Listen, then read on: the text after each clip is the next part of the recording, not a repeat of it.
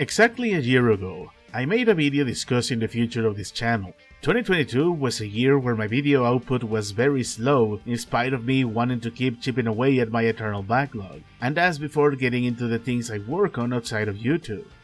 My main plan was to front-load as many videos as I could and then start January with a weekly schedule. I faced a few hiccups and some stuff happening in real life, but I'll say the plan worked.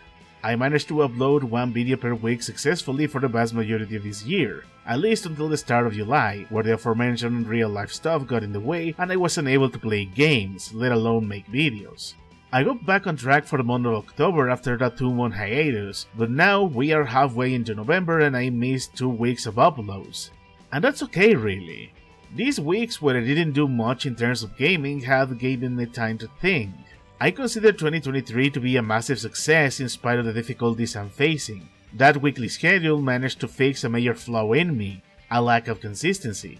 I am feeling more confident with myself and the stuff I can produce, but even with the front loading, the scheduling and all the bettering I did, I realized there is room for improvement.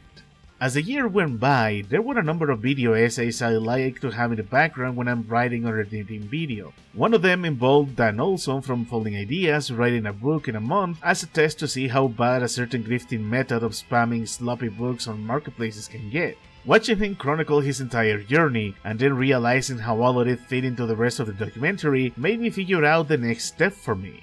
Consistency is great, but it needs to be complemented with focus. I can humbly admit that because I want to do everything, I end up doing very little. Or rather, I have a hard time concentrating, so my approach ends up being very scattershot-ish. What I mean by this is, even though I managed to train myself to make and upload weekly videos in advance, I was still using a very unfocused mentality. My gaming backlog and my videos are made with a very quote-unquote depending on how I'm feeling mentality. That means I can go from playing an open world game, to playing a short indie, to then play a roguelike, and so on and so forth. If I am playing a game that is from a long-running series, I end up shoving a whole bunch of other games in between in a misguided attempt to space things out. That's how the first 2 Crysis games have a 3-year gap between them, or how it took me 5 freaking years to fully play and make videos on the Metro trilogy. And those are just the 2 best examples that came to my mind. You can find even more examples of that in my review playlist, since I now put the year I made the review in all of the titles for the sake of consistency. One of the things I said during that video was that I wanted to use the advantage of having videos made in advance so I could work on making video essays, even make opinion essays to space things out a little bit since those don't need specific gameplay clips. Yeah, that didn't pan out the way I wanted it either. I had videos made in advance, sure, but it also locked me into an accidental loop. One where I kept shoving smaller reviews in order to buy time I spent making those filler videos and continued to neglect the essays, and well, that means that loop became a very vicious cycle. To the point I have an Assassin's Creed 3 review I haven't made in spite of having beaten the game 5 months ago at the time of this recording. And I have a whole folder of Homefront gameplay I recorded almost 2.5 years ago and I haven't gotten around making either. The problem is once again time. The AC3 review script is 5 pages long. The Homefront script, where I want to discuss the entire trash fire of the campaign, 10 pages. I'm talking both a 15-minute review and a 30-minute retrospective, both filled with a lot of editing ideas I still have the notes of for the things I want to add, which means they may run even longer than that. And this in turn branches into a new vicious cycle where I am forcefully restraining myself from playing some bigger games, because the recording of both games are taking up 10% of my 1TB drive. So I keep making smaller videos and, well, you get the idea.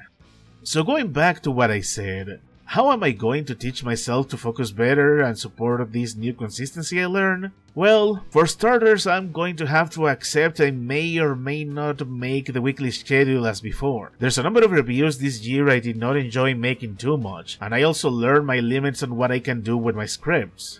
Meaning, I want to prioritize quality over quantity. The Space Marine review I scrapped is where I learned it is best to not force myself to make a video if I am not feeling it, and to avoid the mistake of making this possible slop that is only making me waste time on content that just is enough to my own standards for my channel.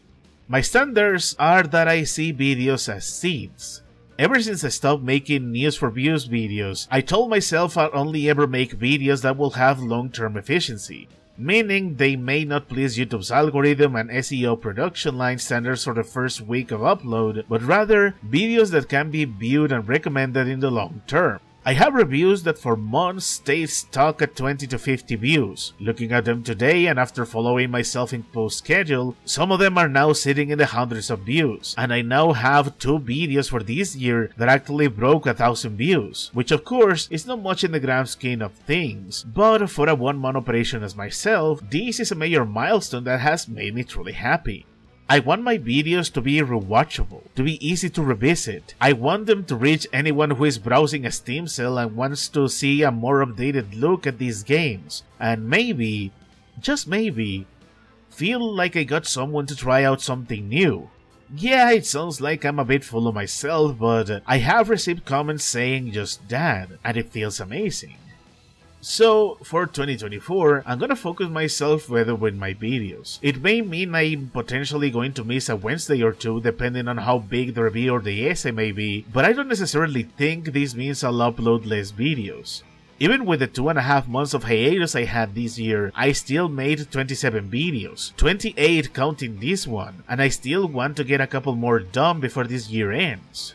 For 2024, I want my video output to remain similar to this one, but allowing myself a small gap here and there so I can make the quality videos I want to make, while also making another extra video in the works. That way, I keep making the videos I want, but in a more focused manner, and also avoiding the trappings of both the production line type of videos and the scattershot approach that complicated things for myself. If, say, I look at games that have sequels that I have access to, I will focus on finishing those. Maybe allow myself at least one game gap between sequels so I can avoid burnout or writer's block. If I want to make a video essay, I will focus on seeing that one through and also make sure it's a topic I am 100% feeling. Does this mean this plan is gonna be perfect and I'll successfully make what I want better? Probably not. This year showed me there are things I won't be able to make. Plans are never guaranteed to work 100%, but you can plan it in a way where you can make the most of it and come out the other side feeling satisfied with the growth you have achieved. As I grow older, I continue to be fascinated in the ways I keep learning new things about myself, how I can always keep growing as a person, and use each of these life experiences so I can better myself each time. Nothing lasts forever, but if I can enjoy and cherish every second of everything I do, then that will be a life well lived. So I believe it is safe to say I feel ready to face 2024. I am excited for the new experiences, and I am looking forward to see how I can continue to push myself forward, and that way I can come back next year and happily talk about how far we have come.